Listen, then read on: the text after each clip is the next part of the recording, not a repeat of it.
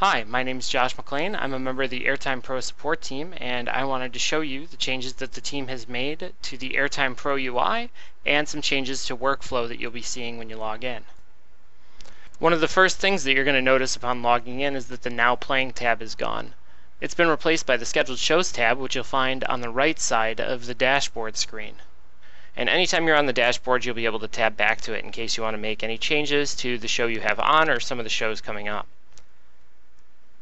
The next thing you'll notice is that the Add Media button has been removed. We've replaced it with this Upload button right here. You don't have to hit Start Upload anymore. You can just drag and drop a track and it will start uploading. I'm going to go ahead and cancel this upload so we can move on. Another small change that you might appreciate is you're now able to drag entire folders into the Upload Audio Files window. We've also changed the way you're going to navigate and use the library. Instead of having a single list with your tracks, playlists, smart blocks, and web streams, we've broken them out on the left side of the navigation bar. You can left click on each track to select it. However, selecting a new track will deselect the old track unless you use the checkboxes on the left side. Now, to select multiple tracks in sequential order, hold down Shift and left click. You can also hold Control and click to get the same functionality you got from using the checkbox. Click this checkbox to deselect all tracks. When you navigate to playlists, you'll see all of your playlists in a list in the left window. If you would like to build a new playlist, you just click the New button and you can name it anything you want. We'll name this one Test Playlist.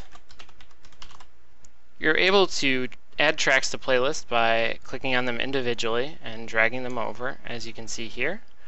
Or you can click a track, hold down Shift to select tracks in a sequence, drag them over. Or you can hold Control and click whichever tracks you want and then drag them over. You can also use the checkbox to do the same thing there, but that is how you're going to be adding tracks to shows with the new UI. Your smart blocks and web streams have been broken out as well. If you want to create a new one, click the New button in the top left right here. And one of my favorite features personally is now I can work on more than one thing. So you'll see we have this untitled smart block we're working on, and for example, we'll remember that we forgot to add our station ID at the top of our last playlist. So we'll go ahead and click back, we'll drag something over to add it, and then we can go back to our smart block and continue working, instead of having to navigate back and forth and opening and closing things. The same holds true for the Web Streams tab. You can add a new web stream and it'll be broken out as well, and you can change back and forth between all of these things and even go back to scheduled show. The radio page button behaves exactly as it does now. If you open it up, it will open your radio page. For any older users of Airtime Pro who haven't been back recently, this is another feature we've added where we provide you with a page to send your listeners to that has your schedule and a web player for them to check out your radio station and find out what time your next show starts.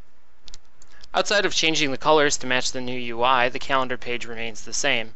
If you click New Show, your new show window will open as you would expect. One of the changes that we've made recently is you're able to select now as a start time. So if you log into Airtime and you realize that you don't have anything scheduled, you can just click on the calendar and click now so it'll start immediately, and then you'll be able to get your station up and running.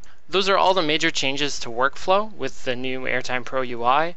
I'm not going to cover the widget setting, analytics, billing, or help menu because the only major changes there are color scheme to match the rest of the Airtime UI.